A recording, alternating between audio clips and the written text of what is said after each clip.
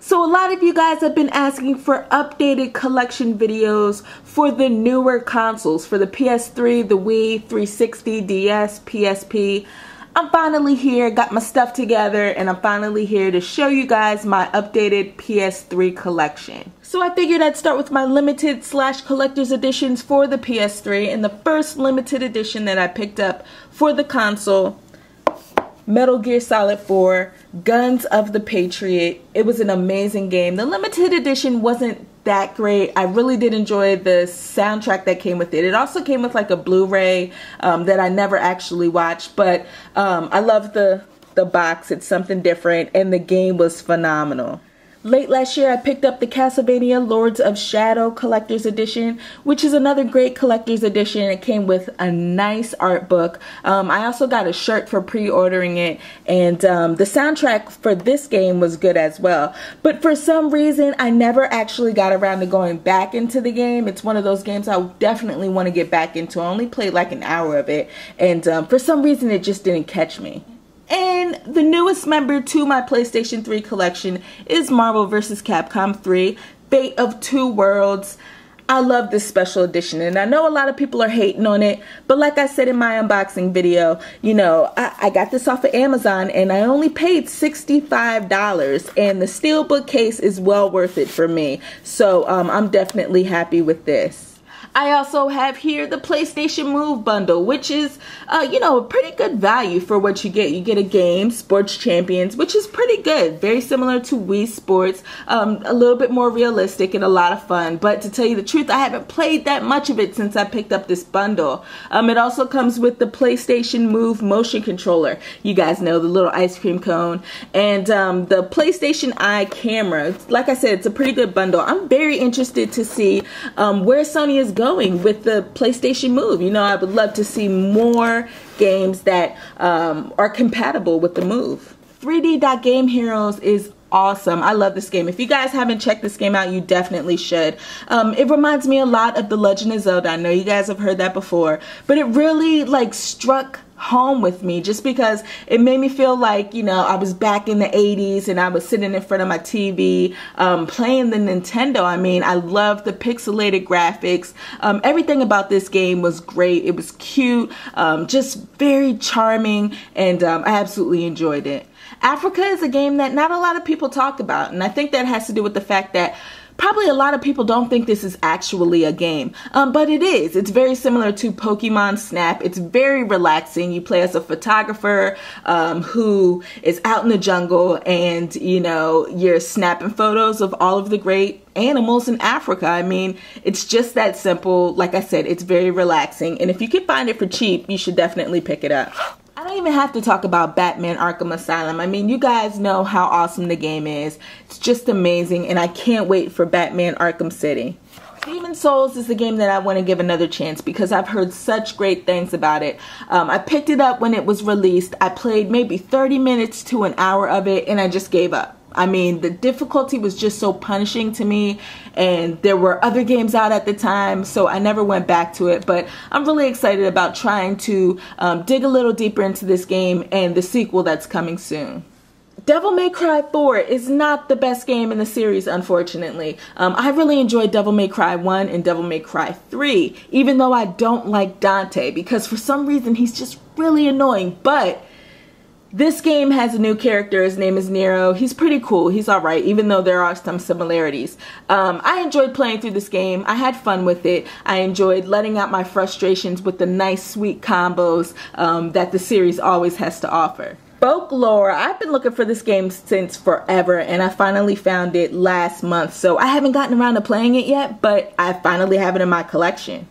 I picked up iPet when I picked up my PlayStation Move, and my son and I had some fun with this game. It's a lot of fun. You know, it's your basic pet simulator, but with some mini games added in there. I mean, it was fun. I think it shows off the capabilities of the PlayStation Move rather well. Final Fantasy 13 is definitely a game I want to go back and try to complete. You know, I only played 3 hours of it and I just gave up, and it didn't have anything to do with the fact that the game was linear. I know a lot of you guys out there really don't like that, but I didn't mind that too much. It had to do with the characters. I really didn't feel a connection with any of the characters, but I heard that it gets better. It's just a matter of me going back and trying to play through it to get to that sweet spot in the game. I have some God of War games here. The first one is the God of War Collection, which is an HD remake of God of War 1 and God of War 2, which originally came out on the PlayStation 2.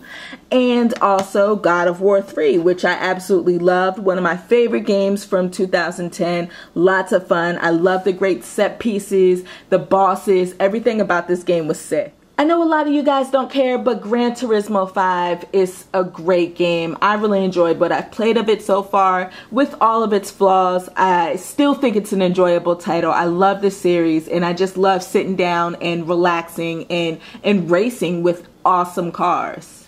A lot of you guys recommended Haze to me, and I picked it up for about $10 at GameStop maybe a year or so ago, and I haven't gotten around to play it yet. Heavenly Sword is the reason why I picked up a PS3. I mean, I picked this game up when I bought the console, and I knew I had to have a PS3 when I saw reviews and footage and trailers and all types of stuff on the game. The game was just jaw-dropping back then, and it still looks pretty good now. I love the characters in this title. The story was pretty good. I didn't really like the 6-axis controls, but other than that, it was well worth it. And you guys can probably find this game cheap if you haven't played it already.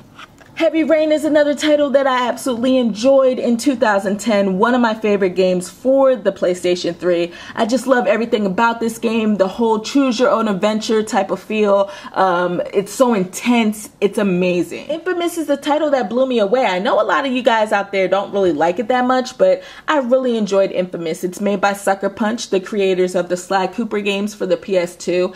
And there are a lot of similarities between this game and the Sly games. I can't wait for Infamous 2 to come out. For some reason, Katamari Forever is not in a lot of PS3 collections, and I'm not quite sure why. This game is really good. I mean, I might be a little biased because I absolutely adore the Katamari games for the PS2. I have it for the PSP, and this one is more Katamari. I mean, it's awesome. It uses the 6-axis controls, and it looks really, really good. So definitely, if you're in for something a little different, check out Katamari Forever. Killzone 2. Now, I was really excited about this game. I picked this up because I wanted that first-person shooter experience on the PS3, and this is supposed to be the best experience for FPSs on the console. But for some reason, the controls, I couldn't get down with them. Like, they just weren't working for me. Everything felt a little floaty, which made me kind of mad. But I'm going back into it. Killzone 3 is going to be released next week, which is crazy. That game is coming out next week. I played the single-player demo for that game, and the controls are awesome. They actually fixed the controls. They feel more tight. It's not as loose as this game's controls, but I do want to go back and play this game and get more of the story so I know what's going on in Killzone 3. Little Big Planet 1 and Little Big Planet 2. I don't even have to talk about this game. You guys know I love the Little Big Planet games. Just fun platformers. You can sit around, play co-op with friends, and create your own levels, which is awesome. Mod Nation Racers is a pretty good kart racing game. It does take some time to get used to the controls. They're not as tight as, let's say, Mario Kart games or even Sonic's All-Stars Racing. But once you get used to the controls, and you get things down, you really will have a lot of fun. Plus, this is another game where you can create your own levels, create your own races, just have a lot of fun with being creative. MotorStorm and MotorStorm Pacific Rift, my favorite racing games for the PS3. Absolutely love them. This one, not so much. You know, this one kind of just felt like a tech demo, and it showed off what the PS3 was capable of as far as graphics go, the explosions and all that. But Pacific Rift is so much better. I'm really excited about the third MotorStorm game coming out later this year. More racing games. Need for Speed Hot Pursuit. Oh, this game is amazing. If you guys haven't checked it out yet, go do it now. This is so much fun. Very similar to the Burnout series. Ninja Gaiden Sigma is another one of the reasons why I had to buy a PS3. This game, along with Heavenly Sword, totally sold me on the console. And even though I have this game on the Xbox, I just knew I had to have it on the PS3 because the graphics were just amazing, and it was well worth going back and playing it again. We had some platformers here, Ratchet & Clank Tools of Destruction, along with Ratchet & Clank A Crack in Time. A Crack in Time is definitely one of my favorite platformers for the PS3. Lots of fun. I love love the whole time manipulating puzzles that were included in the game. And, you know, I really look forward to maybe, hopefully, I have my fingers crossed, more Ratchet games and maybe even a Daxter game coming out on the PS3 sometime soon. Resistance Fallen Man and Resistance 2. Now, I completed Resistance Fallen Man. I enjoyed it actually, but haven't got around to actually opening Resistance 2, which is quite a shame.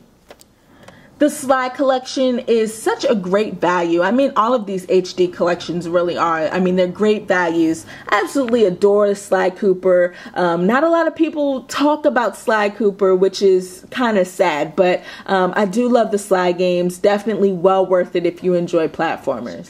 Start the Party is a PlayStation Move title, and it's kind of fun, but then again, it is kind of lame, and I don't know if that's the reason why it's kind of fun, but my son and I had fun just playing through this game and being crazy. It's a collection of mini games.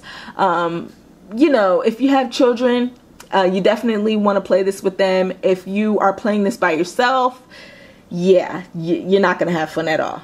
Toy Story 3. I haven't actually played this game. This is my son's game. He was looking forward to it and he completed it and had a lot of fun with it. So maybe one of these days I'll get around to actually playing this game. We made it to my favorite games on the PS3, Uncharted Drake's Fortune and Uncharted 2 Among Thieves. And it really doesn't get better than this. Actually, it could get better than this in November of 2011 with Uncharted 3. But for now, it doesn't get any better than this. Absolutely love these two games, especially Uncharted 2. Love the multiplayer. Love the story. I love the characters. Nathan Drake is awesome. All of the characters are awesome. Just the gameplay, the set pieces, everything overall is great about this title, so you guys should definitely check out the series if you haven't already. Valkyria Chronicles surprised me because I'm really not into like strategy tactical RPGs, but while this may be a strategy RPG, you know, you can still do stuff in real time and fight in third person. I mean, I really enjoyed this game. It's a lot of fun, and it, you know, a lot of people didn't pay attention to it, so that's why there's Valkyria Chronicles on the PSP, which I really do need to pick up. I heard that game is great. But yeah, if you can find Valkyria Chronicles, definitely buy it because it's well worth it. Great RPG. White Knight Chronicles. I haven't gotten around to playing this game yet. I got it for Christmas and I haven't played it yet, but I really do want to get around to playing it. I've heard great things about it. Level 5 is awesome, and there's a sequel coming out, so I have to prepare myself before that sequel comes out. And the last game is Yakuza 3. Wow. I haven't even completed this game, but from what I've played, it's awesome. This is the next game that I am going to play because Yakuza 4 is coming out in March. I mean, it's right around the corner. Great games, you know, has that whole Streets of Rage feel to it. And the cool thing about this game, if you haven't played the previous two titles, it has this whole cinematic, you know, gallery where you can go and watch all of the events that happen so far in the series, so you're all caught up with this game. So and the fact that everything is in Japanese is great. I mean, there's no English in this game at all. You're reading subtitles constantly, so it's awesome. Definitely can't wait for Yakuza 4 to come out. So there you have it, guys. My PlayStation 3 collection, it has grown significantly, and I'm excited about where the PlayStation 3 is going in the future. Thank you for watching this video, and I'll check you next time.